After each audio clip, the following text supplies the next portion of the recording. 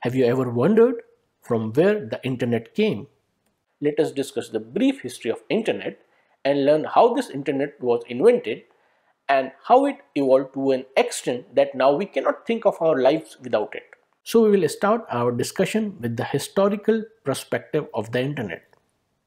I don't know what the Cold War between USA and Russia gave to the world, but definitely the internet is one of those very useful inventions whose foundation was laid during Cold War days.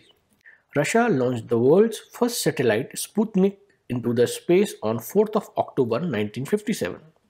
This was clearly the victory of Russia over the cyberspace, and as a counter step, ARPA or Advanced Research Projects Agency, the research arm of Department of Defense, United States, declared the launch of ARPANET or Advanced Research Project Agency network in early 1960s. This was an experimental network and was designed to keep the computers connected to this network to communicate with each other even if any of the node due to the bomb attack fails to respond. The first message was sent over the ARPANET, a packet switching network by Leonard Kleinrock Laboratory at University of California, Los Angeles. You will be surprised to know that the first message that was sent over internet was letter LO. Actually, they intended to send word login, but only the first two letters reached its destination at second network node at Stanford Research Institute, and before the last three letters could reach the destination, the network was down due to glitch. Soon, the error was fixed and the message was resent. The major task that ARPANET have to play is to develop rules for communication, that is, protocols for communicating over ARPANET.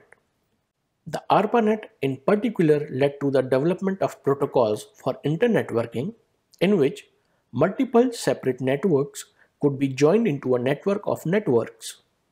It resulted in the development of TCP/IP protocol suite, which specifies the rules for joining and communicating over ARPANET. Soon after, in 1986, NSF or National Science Foundation backbone was created and 5 US universities computing centers were connected to form NSFNet.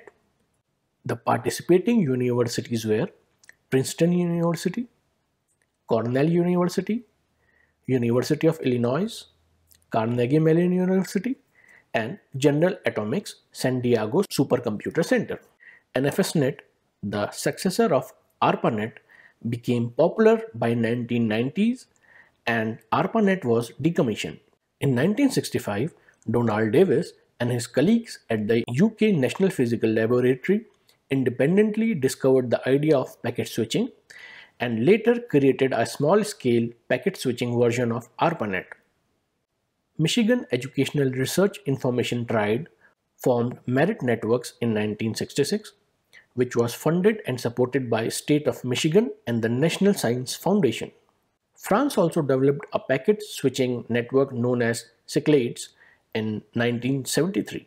Now there were many parallel systems working on different protocols, and the scientists were looking for some common standards so that networks could be interconnected. In 1978, TCP/IP protocols were ready, and by 1983, the TCP/IP protocol were adopted by ARPANET. In 1981, the integration of two large networks took place. NFS developed Computer Science Network, which is known as CSNet, and was connected to ARPANET using TCP/IP protocol suite. Now the network was not only popular among the research community, but the private players also took interest in the network. NFS supported a speed of 56 kilobytes per second.